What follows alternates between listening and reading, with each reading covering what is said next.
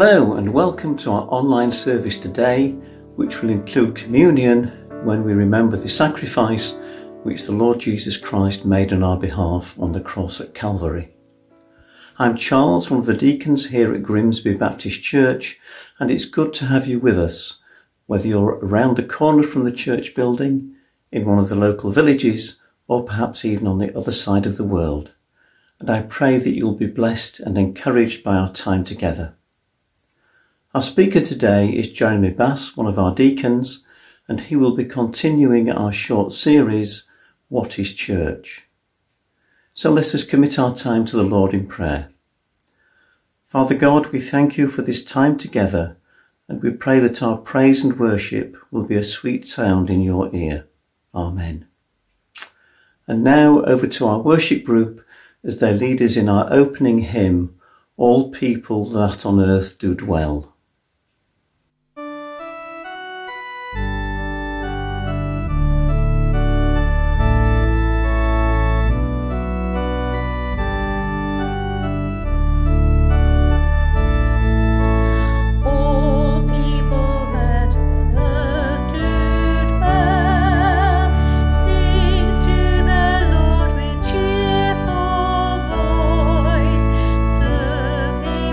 Joy is praise.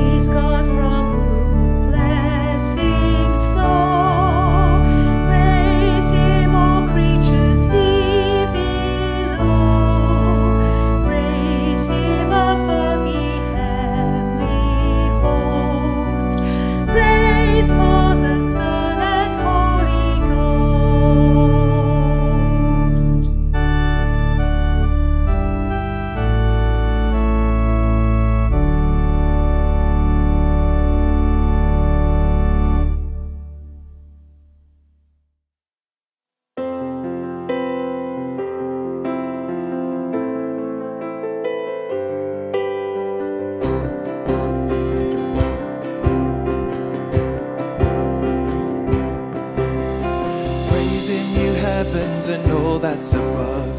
Praise him, you angels and heavenly hosts. Let the whole earth praise him. Praise him, the sun, moon and bright shining stars. Praise him, you heavens and waters and skies. Let the whole earth praise him. Great in power, great in glory, great in mercy, King of heaven.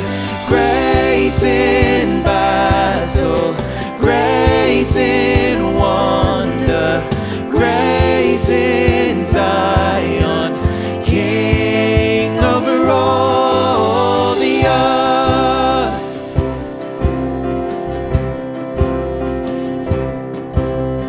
Praise him, you heavens and all that's above. Praise him, you angels and heavenly hosts.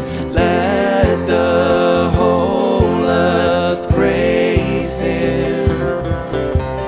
Praise him, the sun, moon and bright shining stars. Praise him, you heavens and waters and skies. Let the whole earth praise him.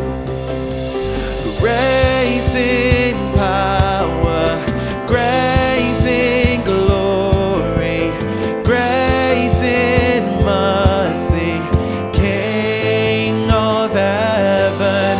Great in battle, great in wonder, great in Zion, King over all the earth. Great in power, great in glory, great in mercy, King of heaven. Great in battle, great in wonder, great in Zion, King over all the earth.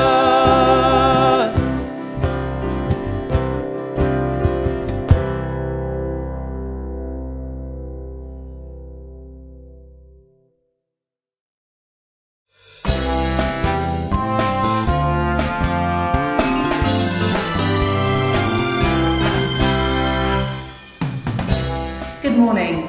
For the last few weeks we've been looking at what church is and what that means for us here at Grimsby Baptist Church. But of course we know that the church is bigger than just those of us who gather together here in Grimsby. And so today we thought we would look at church across the world.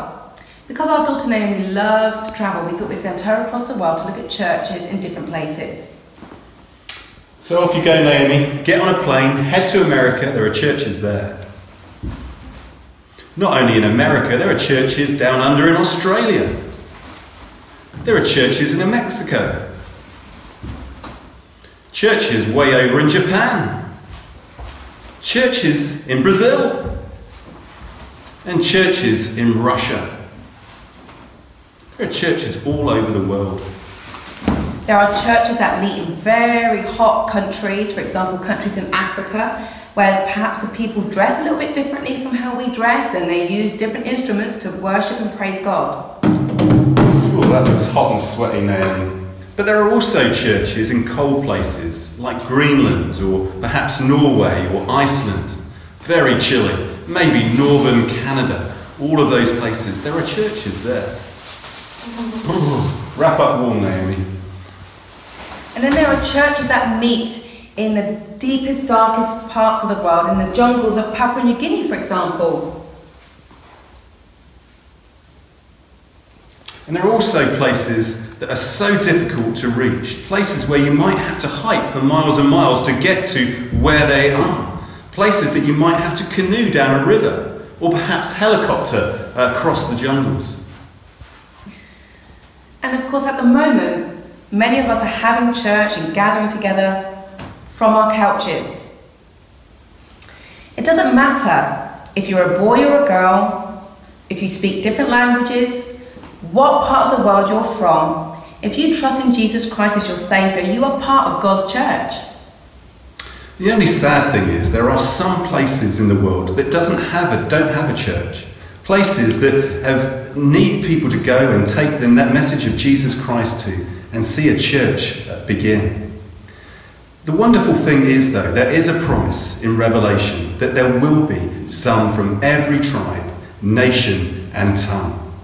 That would be wonderful, won't it, to worship around the throne with somebody from every country in the world.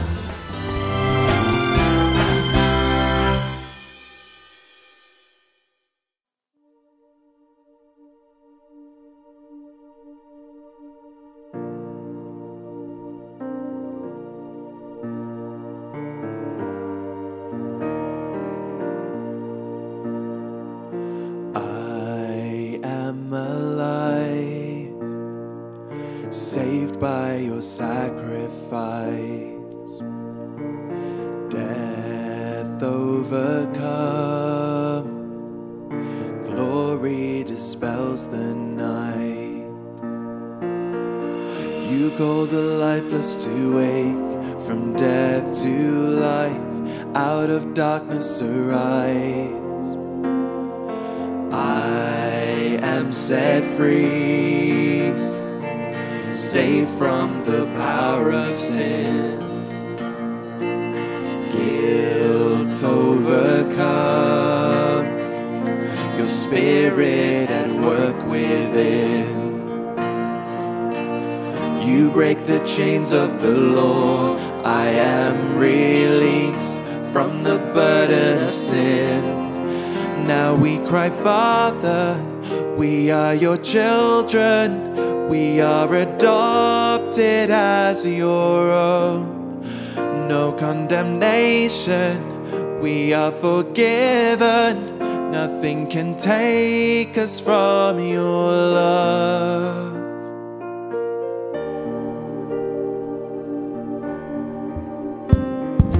I am redeemed, raised with my Savior Christ. Overcome, and I will be glorified. You will forever defend and stand beside. I am safe in your love. And now we cry, Father, we are your children. We are adopted as your own. No condemnation, we are forgiven. Nothing can take us from your love.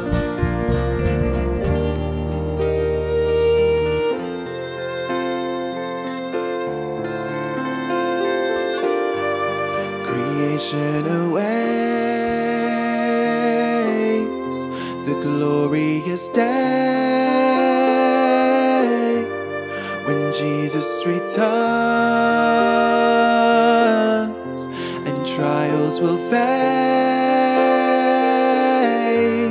Creation awaits the glorious day when Jesus returns and trials will fade. Now we cry, Father, we are your children. We are adopted as your own. No condemnation, we are forgiven. Nothing can take us from your love. Creation awaits the glorious day when Jesus returns and trials will fade.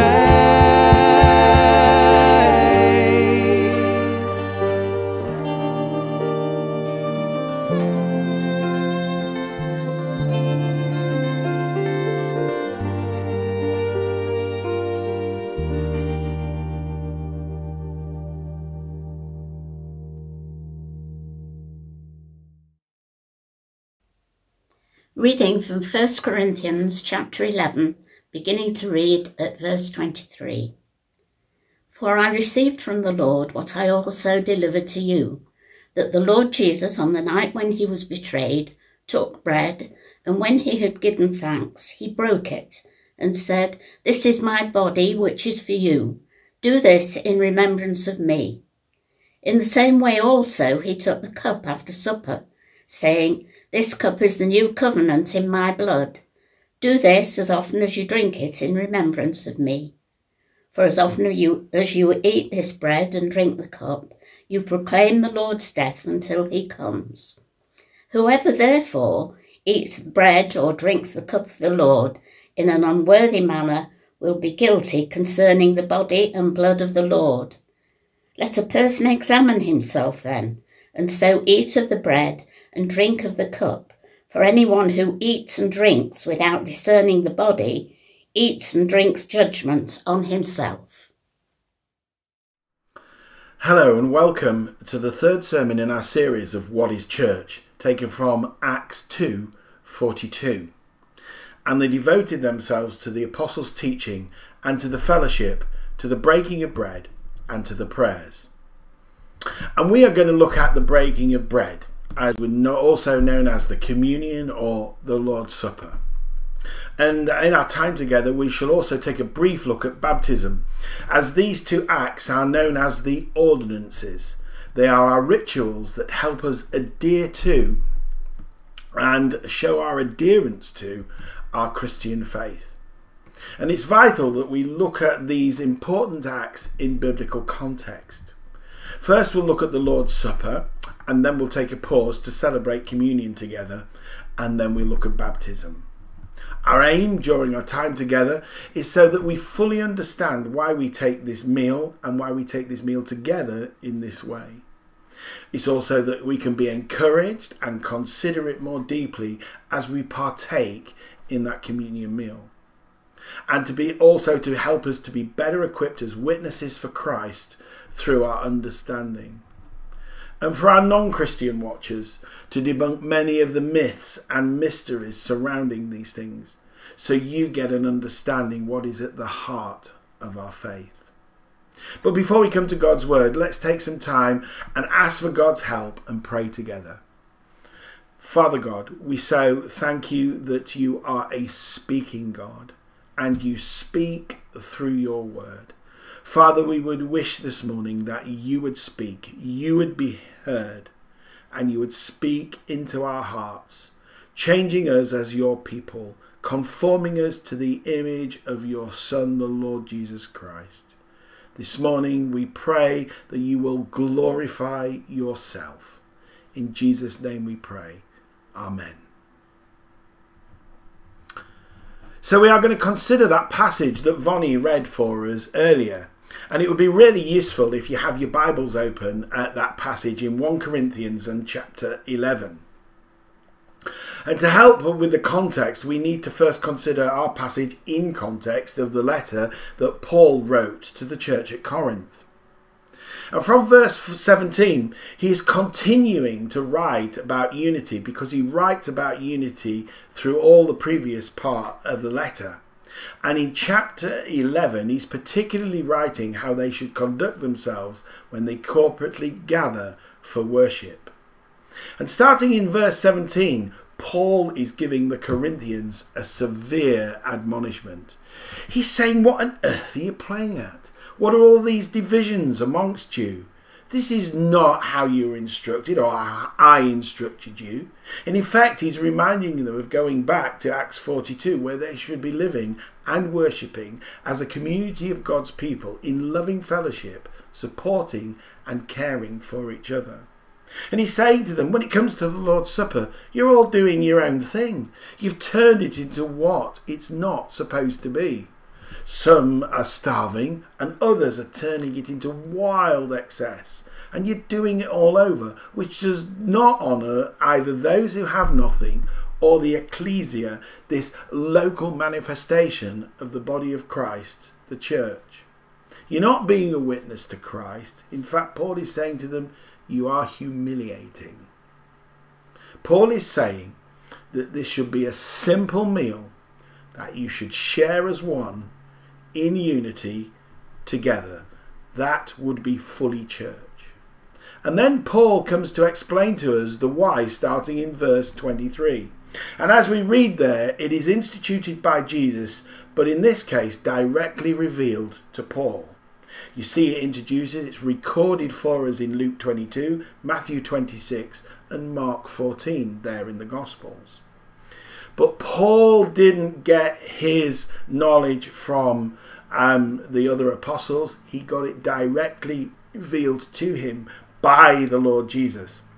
And we read of that in Galatians 1 from verse 11. And that gives Paul his authority as the 13th apostle. And it validates all he has to say and write to us.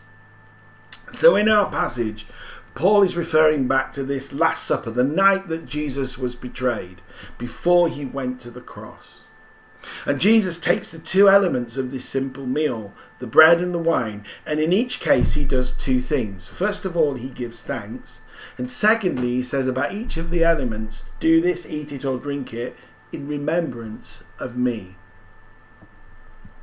He gives thanks because as we see what these elements represent, we understand that our God is sovereign and all things come from him, our food and the way we live and everything. But in this case, we have to think about and give thanks for the Lord Jesus himself, because he, in this instance, and what he is about to do is a gift from God that we ought to give thanks for. And he says of each of these elements, do this in remembrance of me. So let's first of all look at the bread. Each time we eat, we should remember, of course, the broken physical body of our Lord Jesus as he suffered that ordeal. Not only the rejection, the lashing, the scourging, but the brutal violence of this Roman act of crucifixion. Because I guess in a sense that's what we would understand.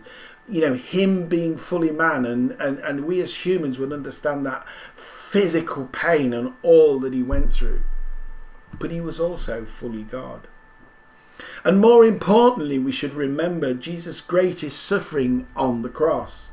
And as Eric pointed out to us last week, that the wrath of God being heaped upon Jesus, the wrath of all our sin and all our wrongdoing and all our rebellion, all our disgusting filthiness was laid on him because we are unable to make ourselves right with God. And that in itself being the cause of his wrath and the Father turning his face away, because our Father God, he is holy and he is not able to look upon sin. And this is the thing that Jesus found the most difficult to bear, the breaking of his eternal relationship with his Father. That's why he cried out on the cross, Eloi, Eloi, lama sabachthani. My God, why have you forsaken me? We know, don't we, that Jesus and God, they are described as love. But this is not an abstract idea. This is real. And it is real because something cannot be real unless it's experiential. And Jesus has been in an eternal, perfectly loving relationship with his Father and the Holy Spirit. That's why we can say God is love, because it's an eternal experience before the beginning of time. So the breaking of it, we find it so difficult to imagine. It's much beyond our small brains. I suppose the nearest we could come to it is when we suffer the loss of a mother or father or child, or lose a relative whom we love very much. You know, and this points us to the great cost of our Heavenly Father sending his Son to be separated from him. Death means separation, and he sent his Son to death. And it is good for us to remember that when we are suffering in those times of sickness and injury and persecution and rejection, and even in death. That Jesus has also experienced all of these things too. So he can get alongside with us. He can be that genuine comforter because he has total empathy with us. And as we eat the bread, we remember the cost to Jesus, to our Father God, and to the Holy Spirit. And the fact that they went through all this while we were still in rebellion against them. And before we even knew them. This is the greatest act of love shown in all history, just so we could be brought back into a personal relationship with our God forever. And then we'll look at the wine. Every time we drink, we are called to remember the lifeblood draining from Jesus and metaphorically washing us clean or covering us, so that our holy God does not see our sin, but only sees the perfect purity of his Son, Jesus, making it possible for him to look upon us. As he is perfectly holy, he cannot look upon this sin. It's why he turned his face away from Jesus on the cross. And this meal, the Last Supper as it's known, and the whole act of the crucifixion is an echo going back to that story recorded for us in Exodus 12.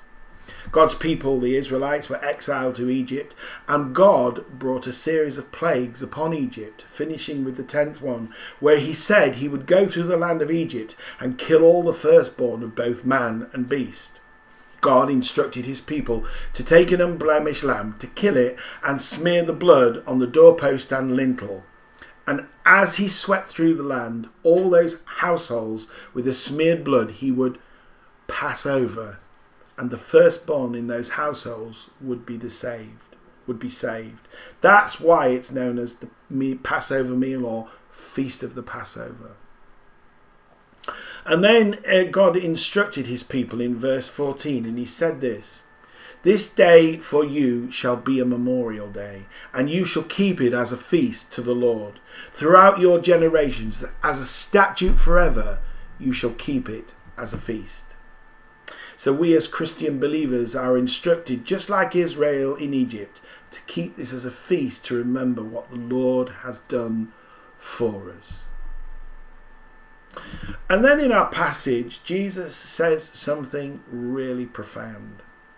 He says, "This cup is the new covenant in my blood." And covenant means agreement.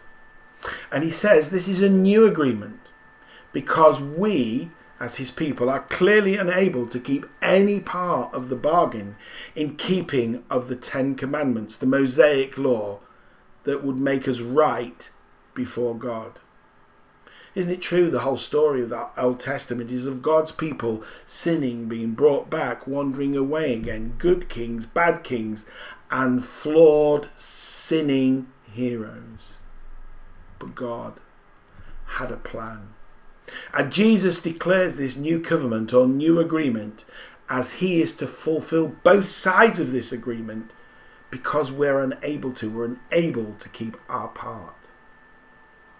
And as the Lord Jesus' blood drains away on the cross, he cries out, "Tetelestai, it is finished," as he completes this new agreement.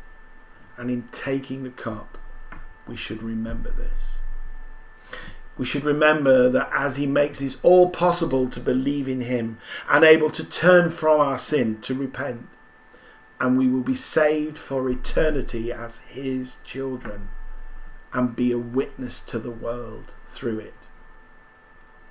Some believe that the bread and wine turn into the actual body and blood of Christ, or somehow hide themselves inside the elements. But to me, Scripture is really clear.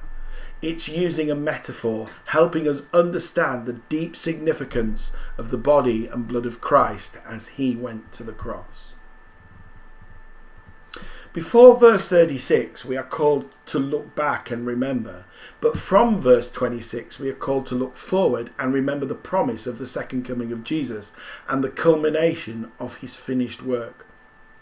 When he calls his people, those who have responded and been saved, to live with him in a new heaven and earth and not be consigned to an eternity in hell, a terrible place described fully in the Bible. And when we drink, we are proclaiming we are on the side of Jesus, the glorious victor who is coming back to throw Satan and his victims into an eternal hell and recreate new heavens and earth. And then in verse 27, there is this warning of partaking of this meal in an unworthy manner. And just to cover this point briefly, the unworthy manner can be split into two. Firstly, if you are taking part and you are not a believer, this meal is actually for those who identify with Christ and are in unity with him. So if you have joined us now, but you cannot say that you are a Christian, please take part by just observing what we do. And secondly, this is a sign of unity with Christ, but also with each other, as the church is known as the body of Christ. So we're all called to be in unity with each other, and it calls us to put right any dispute we have with each other before we sit down and share the meal together. It's calling us into unity and emphasises the corporate nature of this shared meal. Let me now hand you over to Eric and Kim, who are going to lead us in our act of remembrance in communion. We now come to the part of the service where we will take the elements in remembrance of the sacrifice of what our Lord and Saviour Jesus did. That on that cross of Calvary, the eternal plan of God was completed. And a promise made in Exodus that he would redeem his people with an outstretched arm came to fulfillment. And as we approach the table, we should have mixed feelings. We should come deeply sorrowful and repentant for our sins and the harm that we cause Christ and we cause the body and we cause each other. These should weigh as burdens upon us. But if we only come to the table sorrowful and mournful, we miss the beauty of the table.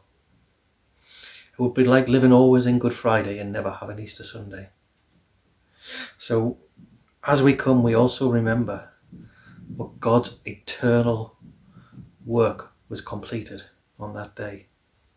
And we should have joy and celebrations in our heart because our sins that we bring to him, they are forgiven. That we who believe are in right fellowship with God. And as we look back at the bread, we look at Corinthians, and Paul writes that on the night before he was betrayed, he took the bread, and when he had given thanks, he broke it and said, "This is my body which is for you. Do this in remembrance of me." So Father God, we thank you for your Son. We thank you for your redemptive plan. And we know that we are fallen and broken individuals. Lord, we are sorry for the sins that we commit. We are sorry for the harm that we do to your body and the harm that we do to each other. Father, we approach you burdened by our sins. They weigh heavy on us. And we know that it was because of us. The only way that we have a chance of being back with you was through a perfect sacrifice. And your Son became that, became the curse, so that we could be saved from the curse. Lord, we thank you. Amen.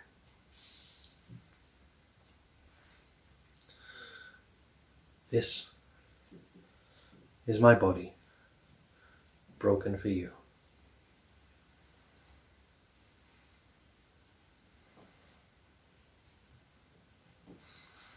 The body of Christ.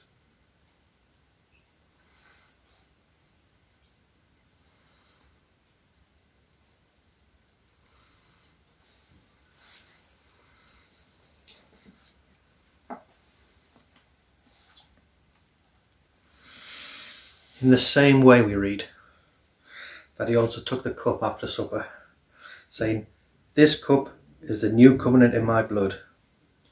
Do this as often as you drink it in remembrance of me. For as often as you eat this bread and drink the cup, you proclaim the Lord's death until he comes."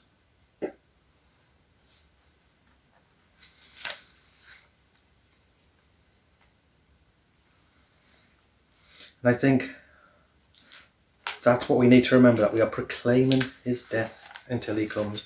And we see in Revelation that the joy as the Lamb approaches the throne.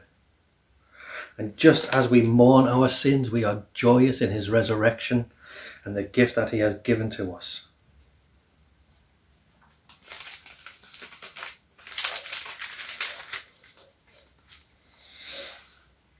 So we also take part in the blood of Christ. Lord, we are so very thankful, and we give you all the glory and honour and praise that your redemptive plan was brought to completion at Calvary. That, Lord, you chose us to be in the body with you. Lord, we thank you that our sins are forgiven, and that we can have the assurance through you, through your Son and through the Holy Spirit, that on that day we will rise and we will be with you for eternity. The blood of Christ spilled for you.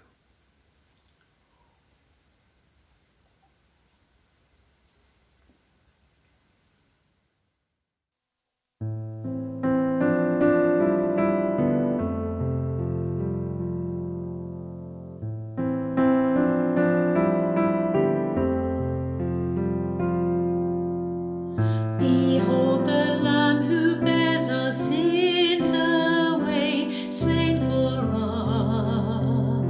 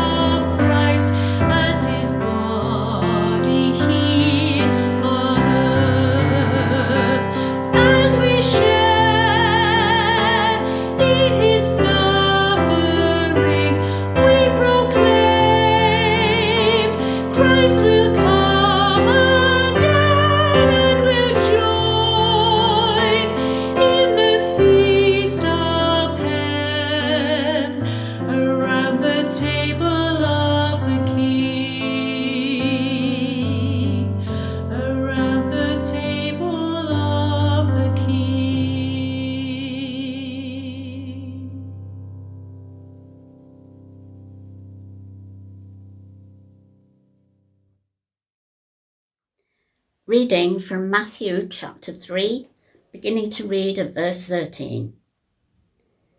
Then Jesus came from Galilee to the Jordan to John to be baptized by him. John would have prevented him, saying, "I need to be baptized by you, and do you come to me?" But Jesus answered him, "Let it be so now, for thus it is fitting for us to fulfill all righteousness." Then he consented. And when Jesus was baptized, immediately he went up from the water, and behold, the heavens were opened to him, and he saw the Spirit of God descending like a dove and coming to rest on him. And behold, a voice from heaven said, "This is my beloved Son, with whom I am well pleased." We are now going to take a few moments to look at the second of the ordinances, baptism, and the passage that shows us Jesus' baptism in Matthew 3, verses 13 to 17, also kindly read for us there by Vonnie. There are some questions that arise here, I guess. Why do we practice full immersion baptism? Why be baptized? But firstly, I'm going to answer the question of what baptism is not. Baptism is not equivalent to salvation. Being baptized does not make you a Christian in and of itself.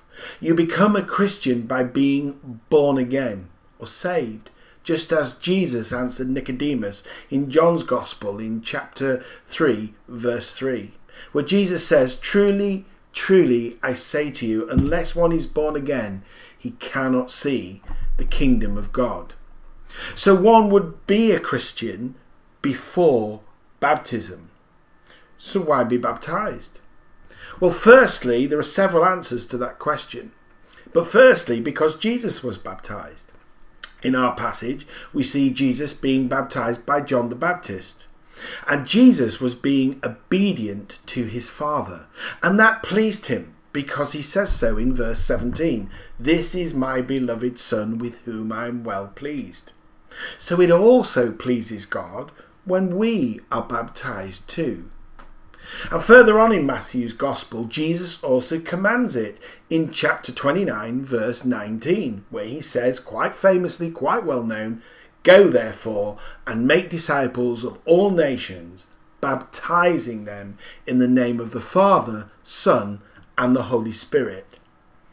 And all three of these persons of the Trinity, we see in our passage. Jesus being baptized, the Holy Spirit descending like a dove, and the Father being well pleased. And as in Matthew 28:19, we do it in obedience to Jesus. In Acts 2, from which we've taken our framework for this series of preaching of what is church, he says in verse 41, the verse before we started in Acts 2:42, which comes at the end of Peter's sermon on the day of Pentecost. "So those who received his word were baptized, and there were added that day about 3,000 souls." So being baptized, we are being added to God's people. And in the context of Acts 2, we are in effect being welcomed into the Church of Christ. And therefore, we are being welcomed into that local manifestation of the Church of Christ when we are baptized here at Grimsby Baptist Church. I think we should also notice that in Matthew 3 that John the Baptist was baptizing many people, so there would have been a crowd there, and you can see this borne out in the other Gospels, particularly in Luke 3. So this act of baptism is done as a public witness. It shows our obedience as we have looked at it, but it also shows that we have confessed our sin, like those baptized earlier by John in verse 6, where it says, "And they were baptized in the Jordan, confessing their sins." In the book of Romans, in chapter 6, which is about death to sin and alive to God, we read these words in verse 4, speaking of our union with Christ.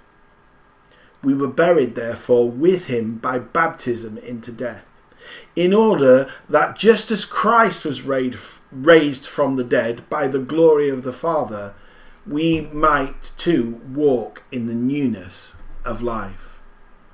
So when we conduct a baptism, we do it publicly, and we lower the candidate into the water, which symbolises death to the old sinful self. The water then is washing us clean, but really from inside, not the outside, from our sin. And then as the believer rises out of the water to new life with Christ for the glory of God. Because as it says in 2 Corinthians 5:17, therefore, if anyone is in Christ, he is a new creation. The old has passed away. Behold, the new has come.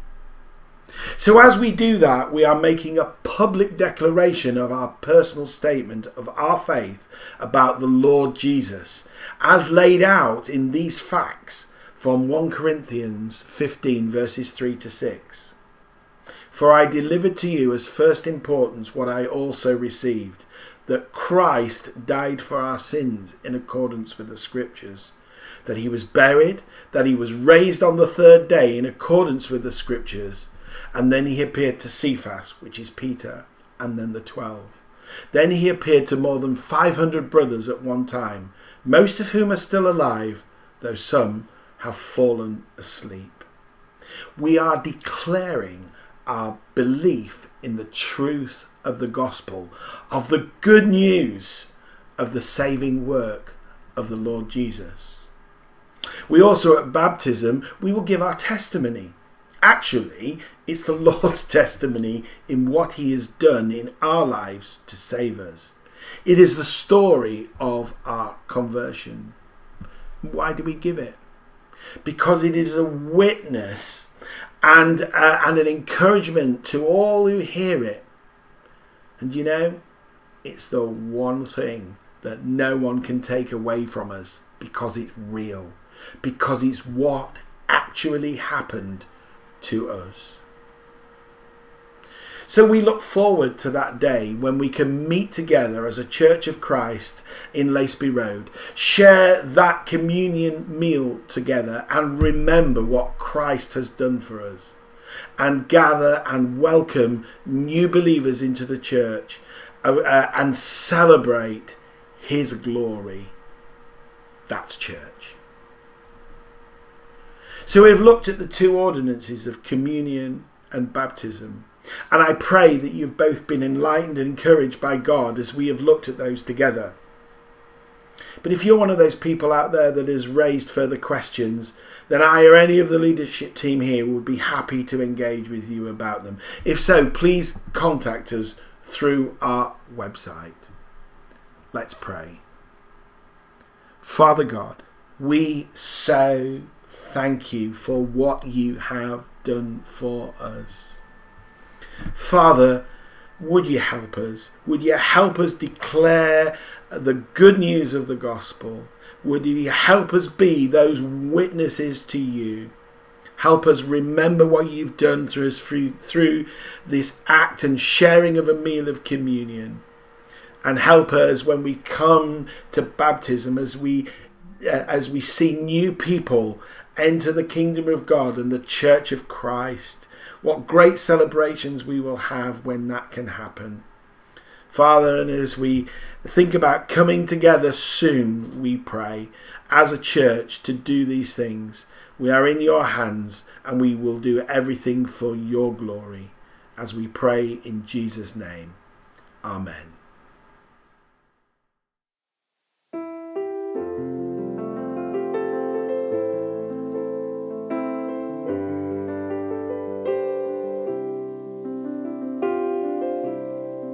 I once was lost in darkest night, yet thought I knew the way.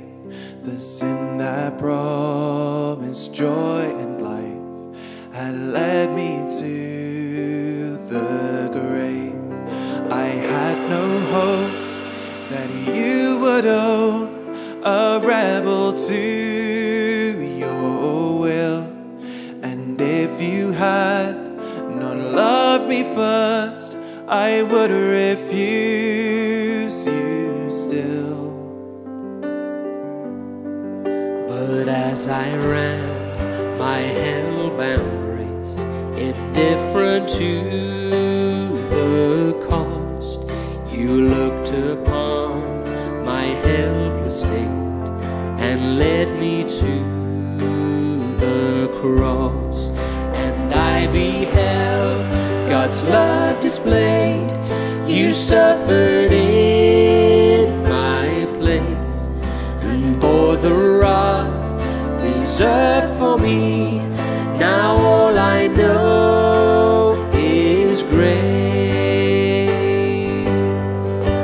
Hallelujah. All I have is Christ. Hallelujah. Jesus is my life. Hallelujah. All I have is Christ. Hallelujah. Jesus is my life.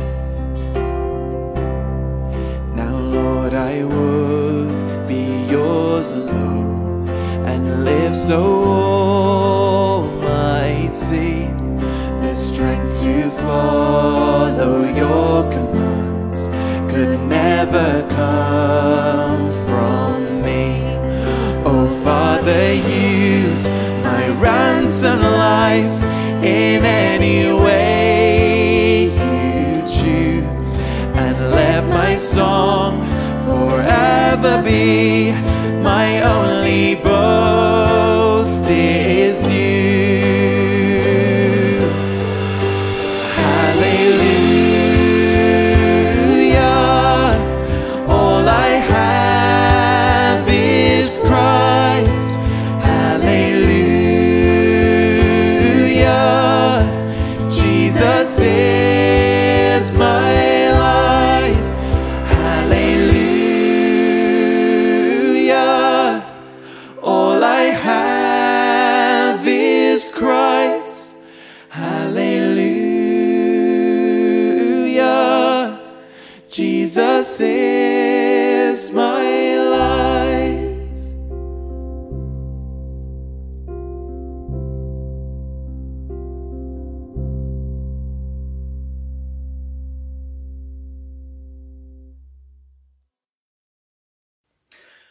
As our time together comes to a close, if you have any questions about what you have heard today, about Grimsby Baptist Church or the Christian faith, then please do not hesitate to make contact with us through our website, www.grimsbybaptistchurch.co.uk.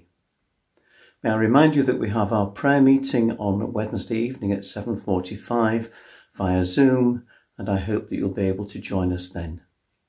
And a closing prayer. Now may the Lord bless you and keep you. The Lord make his face shine upon you and be gracious to you. The Lord turn his face toward you and give you peace, now and evermore. Amen.